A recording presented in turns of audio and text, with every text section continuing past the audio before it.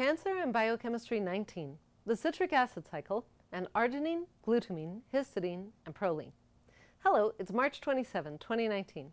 I'm Dr. Colleen Huber, here again in my ongoing video series, Cancer and Biochemistry.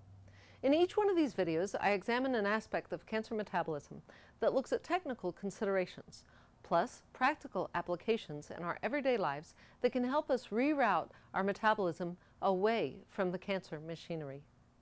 My goal is to look at the best ways that the individual can defend themselves and their family against the major risk factors leading to cancer. We have talked about general aspects of the metabolic pathways shown in this chart from Sigma Aldrich. We've seen that the mitochondrion, this yellow blob here, really the energy producer of the body, is necessary for your normal metabolism. That is, it must be abundant and healthy. With something like 10,000 electron transport chains in each mitochondrion under optimal conditions. Those 10,000 electron transport chains are hungry to bring metabolism into the mitochondria rather than an alternate pathway, such as this one, for example, which would be the cancer pathway. So we want to feed this machine because this is the normal machine. This is the alternative to cancer. So let's go with this one, please, not that one that goes off to the right. We also saw that when pathways inside the mitochondria are blocked, that is, if there are obstacles here, like not enough nutrients, plus an abundance of sugar in the system, the metabolism is forced over here to the cancer pathway, going off in this direction. Then, in the last video, we saw that the citric acid cycle, which is a necessary part of normal healthy metabolism, requires a lot of different amino acids in order to keep functioning well. This slide from BioInfo shows where a lot of these amino acids come into the citric acid cycle. Even though the citric acid cycle goes around and around, it doesn't mean that there is no value to all this activity. Rather, we take many amino acids in order to drive this cycle or to get it moving around, because we need to oxidize acetyl-CoA and to harvest or make use of the end products of the citric acid cycle. And these are quite useful. How so? Well, the two important products that we derive from the citric acid cycle are NADH and FADH2. The benefit of that is that these two molecules each have electrons available to be used in the electron transport chain. In turn, that drives oxidative phosphorylation. So what starts all this activity are the amino acids that feed the citric acid cycle. So again, we get these amino acids from the proteins that we eat. Proteins are very long and convoluted chains of amino acids strung together. Some of them we can make inside of our bodies, but really only if we have eaten enough whole natural foods to have the necessary raw materials.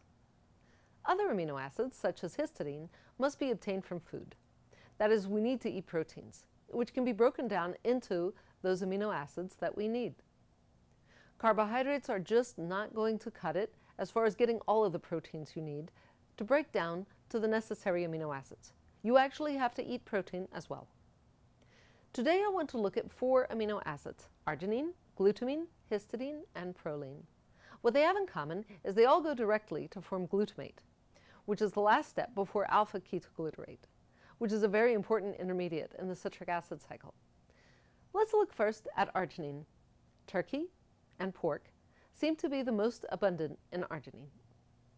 Chicken, pumpkin seeds, and peanuts also have quite a bit of arginine. Then there's histidine, another amino acid which also plays a role against inflammation. Histidine is abundant in beef and cheese. Next is glutamine. This is a hugely important amino acid. It is the most abundant amino acid in all food, so you pretty much get glutamine in every meal. Your intestines love glutamine because they are constantly repairing, replacing, and rebuilding. And glutamine is the most essential building block. Your muscles also use glutamine to rebuild after exercise. Proline is an amino acid which is also very helpful together with vitamin C in building collagen, which you might think of as the bricks and mortar that you are made of. Here is a molecule of collagen from MIT. These are in strong cables with a lot of crosslinks, so it's a really good structural material. Glutamate is that final product of all these amino acids before going into the molecule alpha-ketoglutarate, which is in the citric acid cycle and gets us moving around with that. As before, in order to work out a specific nutritional program that is most appropriate for you as an individual, given your activity level, age, and health condition, please see your local naturopathic physician. Here are some resources for finding such an ND or NMD in your area: naturopathic.org and primarydoctor.org. This is Dr. Colleen Huber. It's March 27, 2019, and thanks for watching.